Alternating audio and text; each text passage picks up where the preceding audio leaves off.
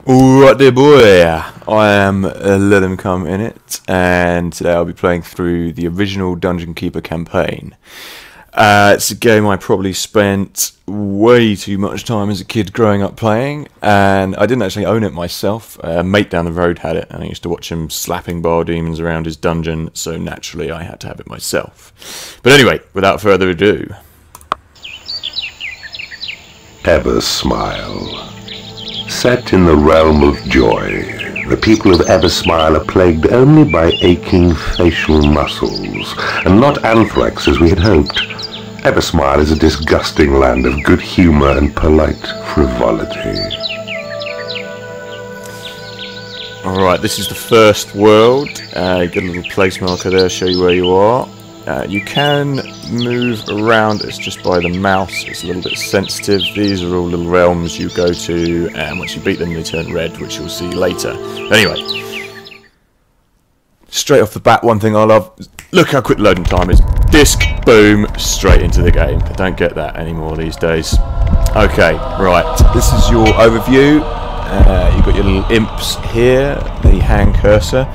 The buttons don't really like being in this view. You can swing it round by the home, and the end button is zoom in and zoom out. Some people like playing it right up here, but I prefer to be a little bit close to the action. Page down is left, delete is right round. So anyway, play it slightly isometrically so you can kind of see what's going on. The first thing a keeper needs is somewhere to keep gold. When it's been mined out the rock by his imps, to create a treasure room, select the treasure room icon from the room panel and fill the empty area to the west with a treasure room tile. So basically it's going to walk you through it, baby steps, each step of the way. There is your room, boom, boom, boom, boom, boom, boom. Expertly done. Press the right mouse button to turn the pointer back to the hand of evil. Mine out the gold to the east by tagging the area with the left mouse button. Your imps will dig out the gold and carry it back to your treasure room. There are your imps. You can slap them with the right hand to make them go a little bit quicker. They do lose health if you continuously slap them to death though, but you may find yourself doing that later in the campaign when you're pissed off with them. Whilst they're mining this out, these are little information panels you get. Use the cursor keys to see other areas. The underworld, rotate and zoom, view control key and cursor keys. You can use the control key as well, but I just use these ones up by the number pad. There's that. If you want to make the creatures work harder, slap them. There you go. Explanatory. By right-clicking the hand of evil, slapping them will harm your creatures. You can delete these with the right click of the button as well. It does make the mining out a little bit quicker. Top panel up here, here is the map screen. This is very useful for finding secret areas. Anything around the outside, usually you can spot them. I can't remember if there's anything secret in this level. I don't think there is, but it'll tell you later if you miss it. Use the left mouse button to pluck your creatures from the dungeon. Right mouse button to drop them over a room belonging to your dungeon. Creatures perform tasks most relevant to the situation they're dropped into. At the moment, don't have any creatures. This will, once I've mined this out, it will probably tell me to mine up to here, but I'll do that myself anyway. This is tunneled into a new area.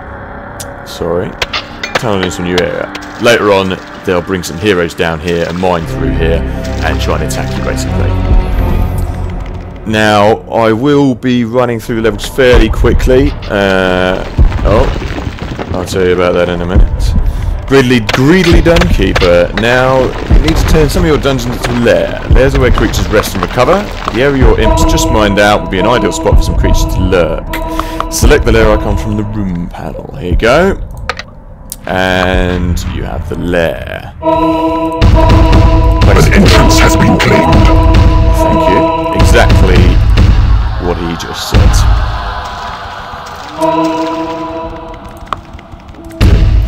Dig a tunnel that connects the portal to the north. Portals appear on the map as flashing squares until they are claimed. Brilliant. Too quick. Your first minion has arrived. It's a giant fly. It can spit corrosive vomit at your enemies, and its wings grant the hideous insect speed to insect the most nimble trespassers. And you can zoom in. See your little fly here. Very weak. First level creature. Only really good for exploring. I'm now on the spells panel. You can zoom in and become a creature, control it, move around, attack things, mine if you're an imp, blah blah blah. But I guess I'll explain that later, getting ahead of myself. A beetle has scuttled into your realm. It's tough enough to absorb a lot of damage. Like most creatures, beetles require food. Dig out a new area, select the hatchery icon, and create your hatchery. Tasty snacks will soon emerge from its enchanted soil. Yes. Yes, and the hatchery. This is where your creatures eat food, recover, and generally murder chickens. It's interesting, each of them will have its own little animation as to how they eat, and hopefully I'll show you that in a minute. Here is the beetle. Again, a bit of a cruddy creature, even at level 10. You can train your creatures up. You get a training room later on, which they gain new abilities and become stronger, etc, etc. But even at level 10, flies and beetles are generally just cannon fodder, or dungeon fodder, whatever you want to call them. Anyway, hatchery time. Boom, boom, boom. Imps fortify walls to prevent intruders tunneling in. If you want to create more imps, go to the research panel, select the imp icon, left click anywhere in your dungeon. Each imp you create costs more than the previous one. Yes. I usually have myself 8 imps in the dungeon. Oh, that's 7. Not necessarily on a level like this, to be honest, but you can hold 8 are more efficient. You can hold 8 creatures at one time. So they go 4 and 4. So if there's a... Shut up. If there is intruder attack, you can pick them all up in your hand and stop them being killed, because they are notoriously stupid and annoying creatures. What have I got going on here? Oh dear, it's gone already. Intruders approach. They seek gaps in your fortifications in order to gain entry to your dungeon. A white trail on the map indicates their progress. Click the icon at the top of the control panel to see a bigger map. Yes, and here we go. Here they come. They will come around any walls you don't have fortified. They will break through, basically. And this level, they've made it so there's water around here, and they don't give you a bridge, so they will have a way in. But that's part to the core of your training on this mission. Anyway, it will take quite a while for them to get round there. You can pick up all your beetles and flies, and when they get in, drop them on them. And to be honest, I kind of want to speed this process up. So, you there, imp. Mine through that wall. You have tunneled into a new area. Your creatures are under attack. The enemy has broken through your walls. Or miner. Your creatures are attacking the enemy. Go on, my son.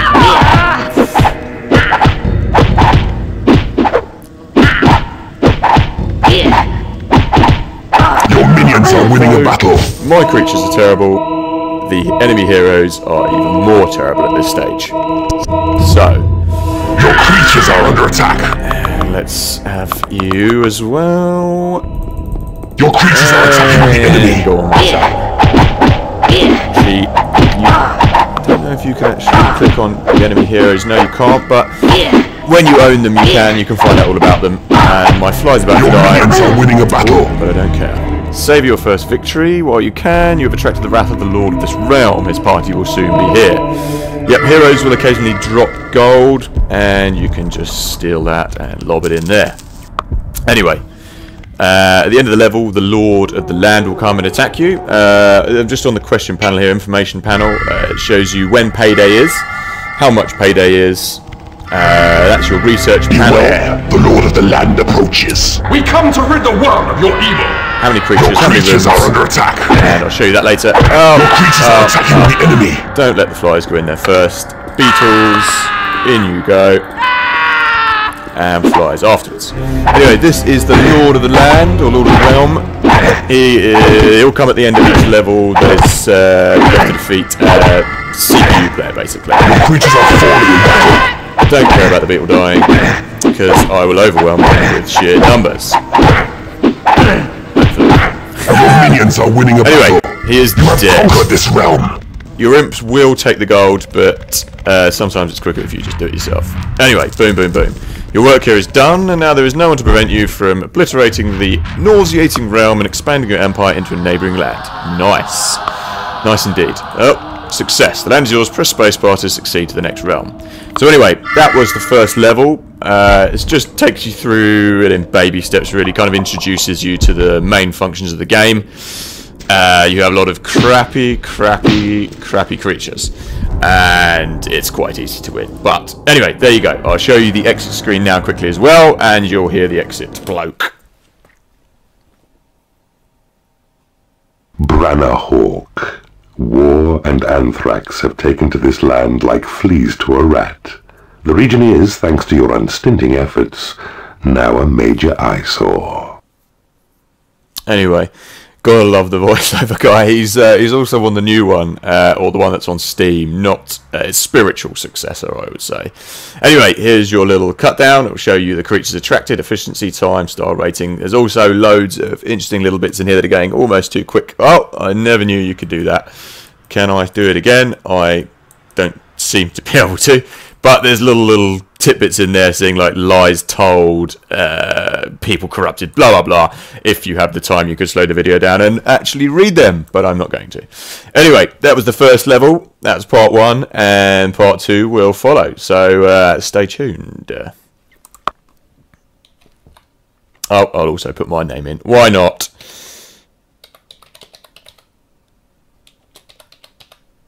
Okay, yeah, that's the official goodbye. Goodbye, and come back next time.